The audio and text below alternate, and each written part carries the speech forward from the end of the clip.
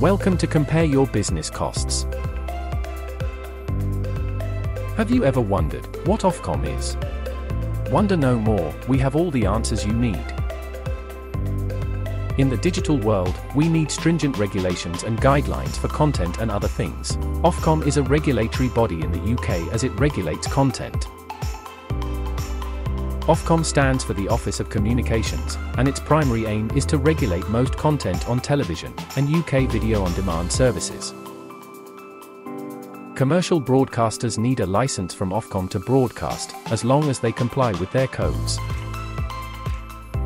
Here are some of the primary duties of Ofcom that you need to be familiar with. 1. Ensuring a variety and wide range of electronic communication services, such as high-speed data services. 2. Ensuring the best use of electromagnetic spectrum. And 3. Applying protection for audiences against infringement of privacy or unfairness. We hope this video was helpful. If you want to be the office hero, visit Compare Your Business Costs today.